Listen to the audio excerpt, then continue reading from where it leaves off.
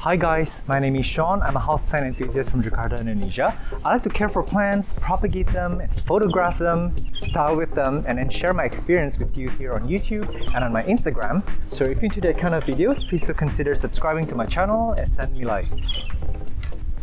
So today's video is going to be full of visuals on plants while I share with you my experience, my tips, some techniques in terms of photo taking and also editing. And yes, there will be editing in all my photos. This is how I can achieve better quality images. But keep in mind that when you edit your images, you don't want something to look fake or unnatural. We're only editing so that the final photo matches what our eyes can actually see. And I want to put out a disclaimer that I'm actually a trained photographer. I have been photographing for about 20 years. I was a film major in school, and my photography skills are actually self-taught. I do have to look up a lot of the techniques. And I actually have a photo studio for 3 years now, so I am a professional photographer, technically speaking. I photograph fashion catalog, but I also do love photographing people in their candid moments. And more recently, I love to photograph plants. Taking pictures of plants has been a very important part of my plant experience, only because one, I can take really good photos and share with the world, and taking good pictures of plants is actually an adrenaline rush. It brings me so much joy. It's a good feeling to share such beautiful imagery, and also the camera sometimes catches details that our eyes don't really see. So yeah, I actually recommend for you guys to take up a bit of photography around your plants so that you can experience this sort of elevated experience yourself, because I don't think I'll be into plants and into YouTubing or my Instagram account as much if it weren't for photography. And in this video, I'm going to walk through with you some of my tips, and keep in mind that taste and creativity cannot be taught. So it's up to the individual how they approach photography, and it's so subjective. Just because someone is good at photography, it doesn't mean that everybody will like it. So experiment with your style, with your environment, with your lighting conditions, and whatever plans that you have, and just go to town, because after all, photography is free. Just so you know, I actually photograph everything using my iPhone X, and more recently I've gotten an iPhone 12 and the camera is way better. So you don't need a fancy camera, you don't need a DSLR with big lenses.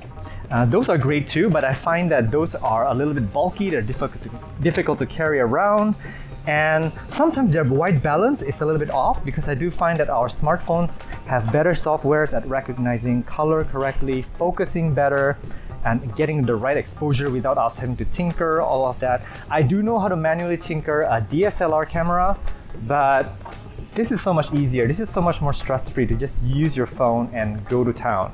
The most important thing about photographing your plants is your angle. As you can see here, here's a Hoya carnosa compacta that's in flower, and most people will just take a picture like this. Like, they'll get close to the plant and then call it a day. They'll try to take different angles. However, I want to go further by letting you guys know that you have to pretend that you are an animal, a flying insect or a crawling ant, if you will.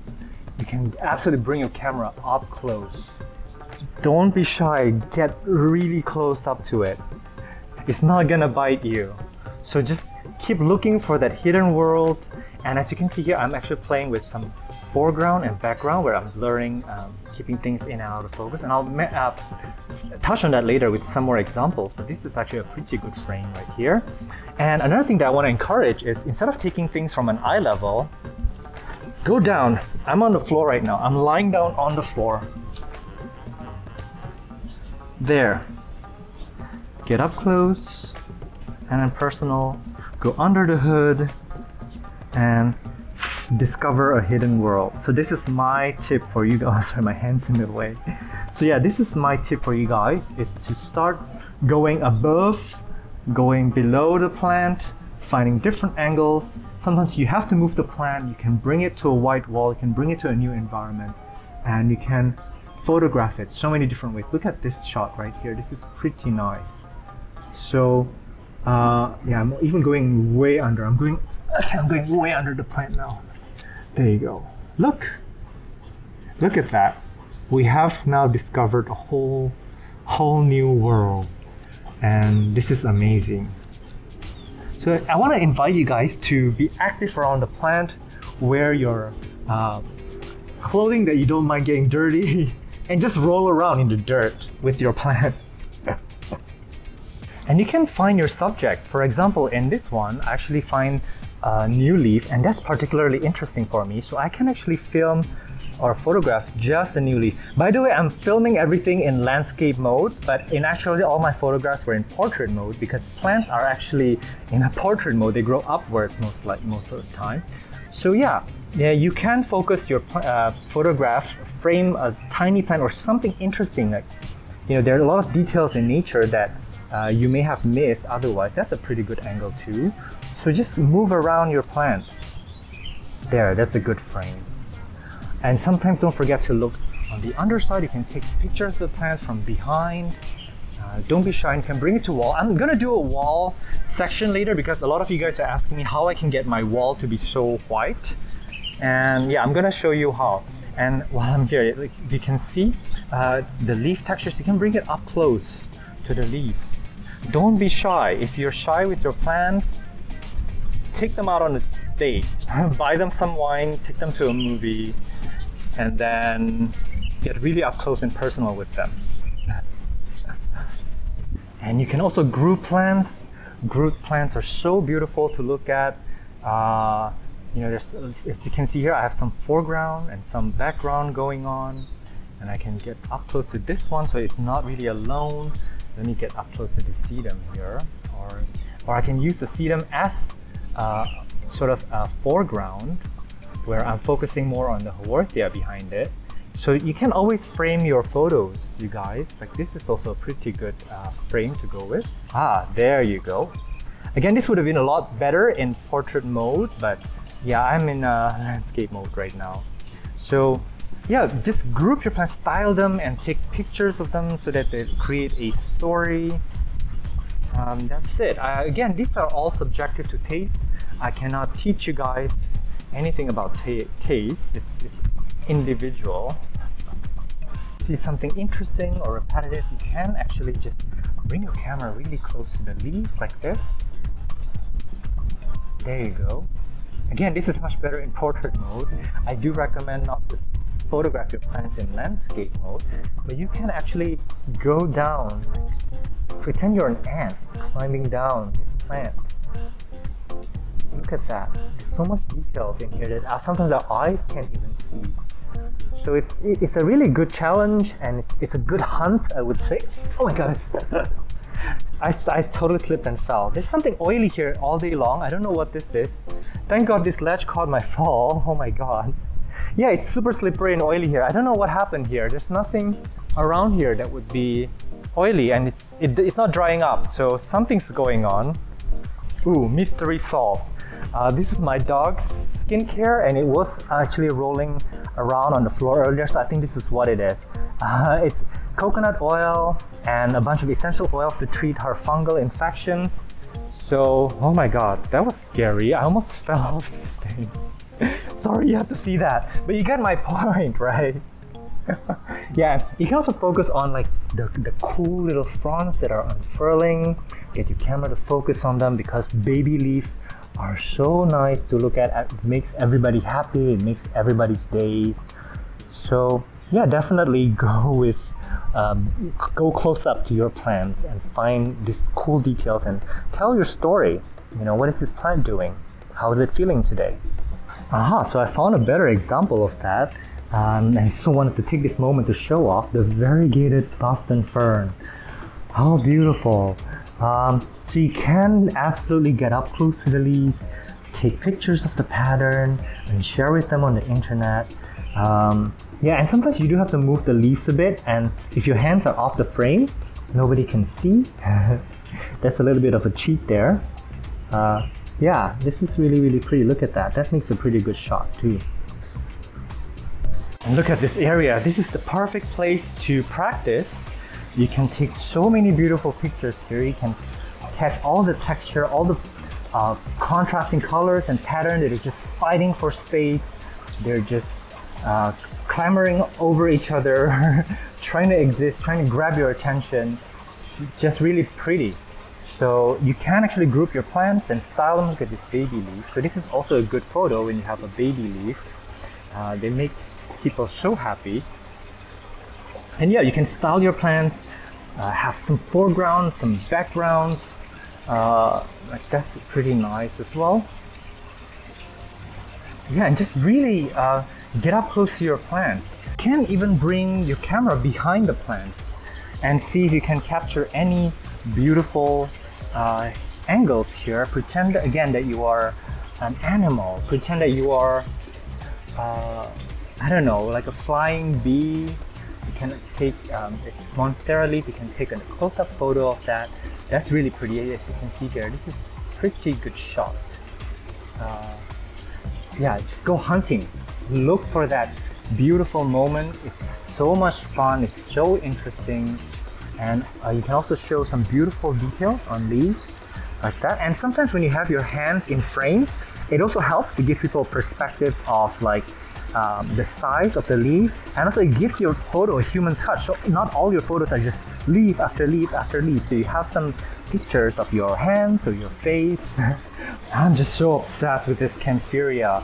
This is amazing. And one of the techniques that I actually use to photograph plants is I just go like that. I just follow one of the leaves. At eye level, I pretend I'm a mealybug and just find the right angle to take the photo. So yeah, don't be afraid to get up close, go above your plants, and you can also go below your plants. See if there's anything interesting underneath. Sometimes you will be surprised. Of course, there's nothing happening down here right now. But yeah, some plants are quite surprisingly beautiful from below. And you can also bring your camera right here. As you can see, this is a pretty good angle as well. So yeah, I hope you get the point and experiment. You do have to get down on your knees sometimes and take extreme angles. Treat it as an exercise. And if you notice plants misbehaving, like in this case, there's a little monstera leaf amongst the anthurium. I believe this is the crystallinum. And it's very cute. And these are all new leaves. And there's another new leaf back there. So this makes a really cool shot right here that tells a story about, I don't know, about roomies, siblings, or whatever you call it, or about plants that are out of place. Sometimes plants do misbehave in different ways, and that's really interesting to see. I think people are interested to know what's going on in their private lives. And when you have something that is in bloom, try to take a picture of it, because we know that the blooms don't last forever. They're sometimes hard to come by, and I think people appreciate seeing things like this. It makes people's days. So just get up close to your blooms and just photograph them from different angles. Let me go down below. This is pretty nice too from below, or I can go above it. Nope. Maybe I can go like that. This is pretty nice as well. So I've got an orchid here that's flowering. It's a little bit windy. I don't recommend to take photos when it's windy because the plants are moving, so you may have some blurred effects. But here are some of the angles that you can take with your flower.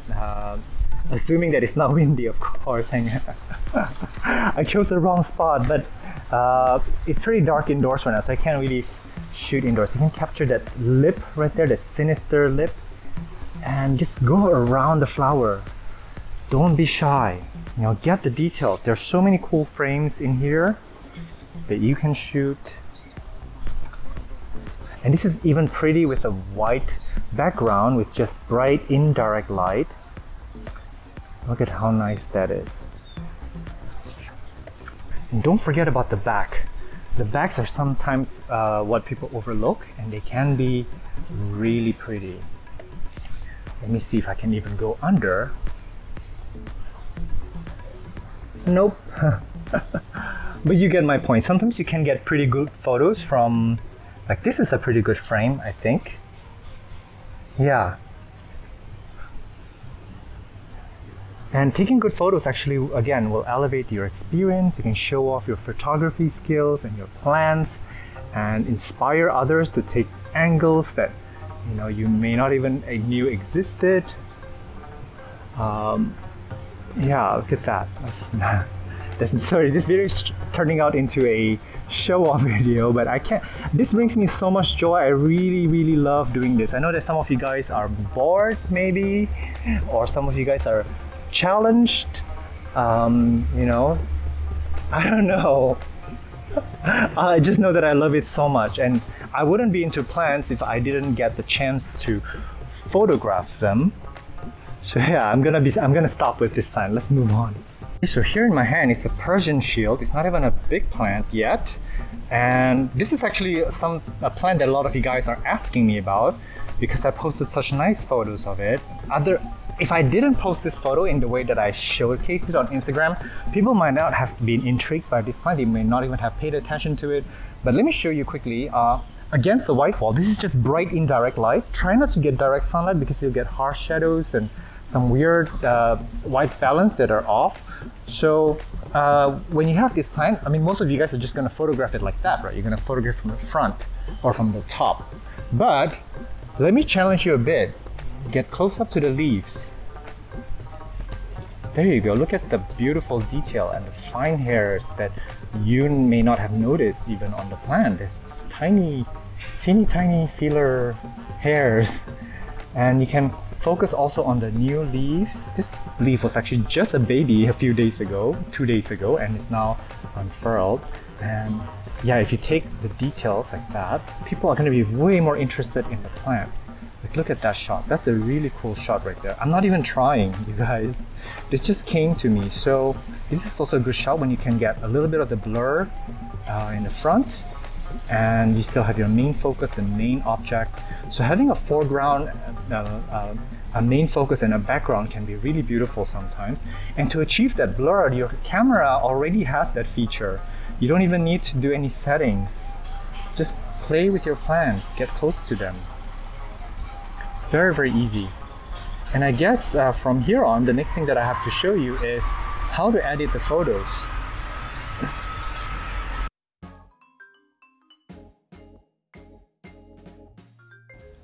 Okay, so we are in the editing room here. I'm using my cell phone actually because I edit fastest on my cell phone. And this is a program called PS Express, which stands for Photoshop Express. But actually any of your phone default editor, like your iPhone or Android, will have these default edits. So the first thing that I want to do actually is to crop the image because I think this is a little bit off.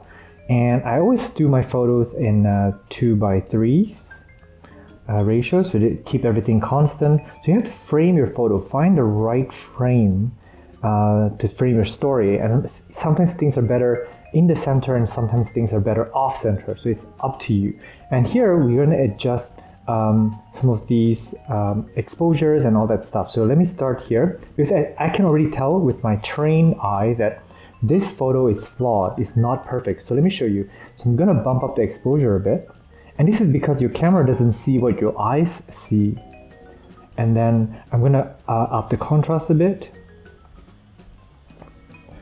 Turn down the highlights, reduce the shadow a bit, and this is where I actually increase the whites. This is how I managed to get a lot of the white background here. So I just increase it quite significantly. And for the black, I may even tone it down a bit. And this is where the photo went wrong. It's a little bit cool, and it's also a little bit too green, so I'm going to turn up the yellow a bit. Again, it takes the trained eye to see this because not a lot of people can see this right away. And this is what we call the white balance. So the white has to be exactly white. It cannot be orangey, it cannot be purpley or blue or anything. And this is the tint. I'm going to add a little bit of red color here.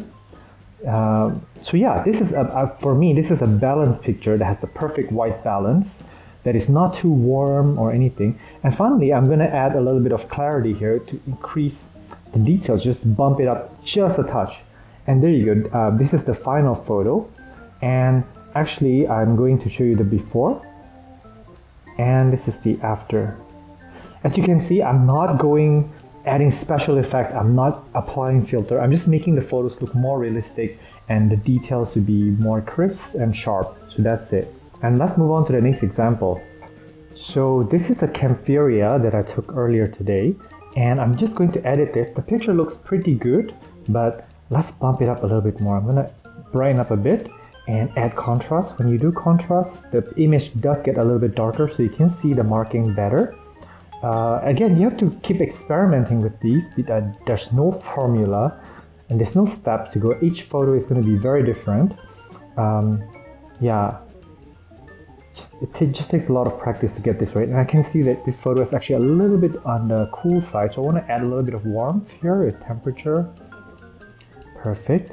And then I just want to add a little bit of clarity here. There's a lot of things here that you can play with. Some of them are useful, some of them aren't. You can add a little bit of vibrance. I never play with the vibrance or the saturation, but in some cases when the images look a little bit dull, you can add a little bit of the coloring. But again, I want to keep reminding you guys, do not overdo it. Do not make things look unrealistic. We want photos to look real. Again, the disadvantage is that a lot of the cameras, they're not seeing what our eyes are seeing. So we need to adjust the photos. No matter what you do, whether you work in fashion, advertising, or any kinds of photography, there's always going to be post-production work because our camera lens cannot see what we see. And here's a before and after of the photo. So this is before and after. Yes, you can see there's not a lot of difference here, but for me, because I'm a professional, I think that my edit looks way better. So I'm gonna save this. Okay, so the next one that I'm gonna do is this Apishkia. Again, the first thing that I wanna do is crop it. Let's find a better focal point of this plant. And I think I'm happy with this. Nice. This is a new growth point, so it's super cute. And I'm just going to edit everything else. And I think this photo is a little bit on the blue side as well. And I think I am all set. So I took a picture of this sheet. It came from a philodendron and it's really beautiful. I wanted to capture how unique it is because nobody else would actually pay attention to these. So I wanted to call out how beautiful and creative nature can be. Plants are truly nature's best work of art, I think. So yeah, I cropped this, get it in frame. Look at how beautiful this baby sheet is. The pinks is insane. So yeah, I just want to edit it a bit. And some of you may object to me doing this. Like you're thinking like, oh, this guy's cheating. He's editing his photos. Keep in mind that my edits are actually realistic. I'm not doing anything to exaggerate anything. I'm not lying in this edits. I'm just showing them the way that my eyes are seeing things, bringing out the details, and I think this is all set. Let me show you the before and after. There's not much difference, but of course you can see that the after is a lot more vibrant and a lot more realistic in my opinion. The old photo, the previous photo that's not edited, is just so dull and dark, and that's because of the limitation of the lens. Let's do one more.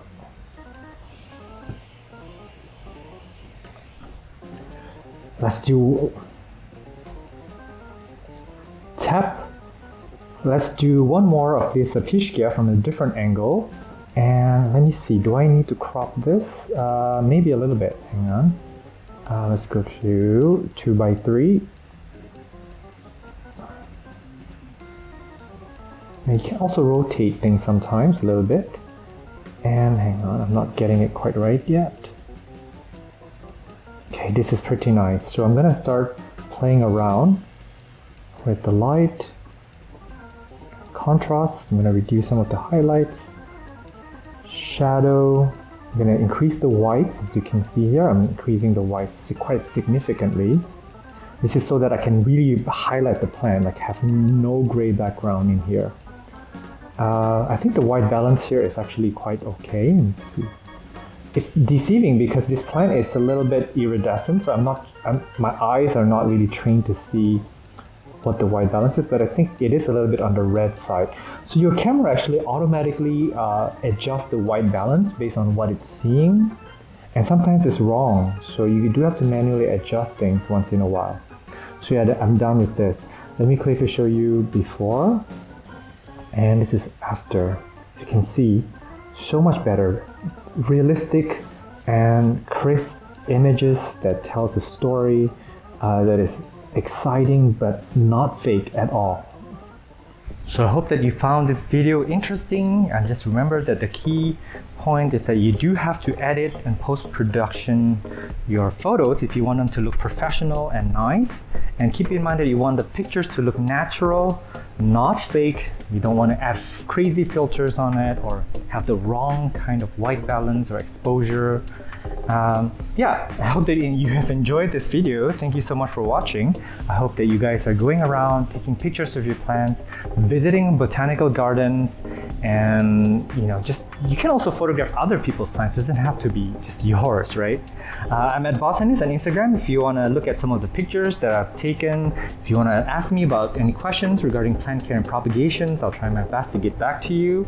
Meanwhile, do take care and stay safe. I will see you in the next video.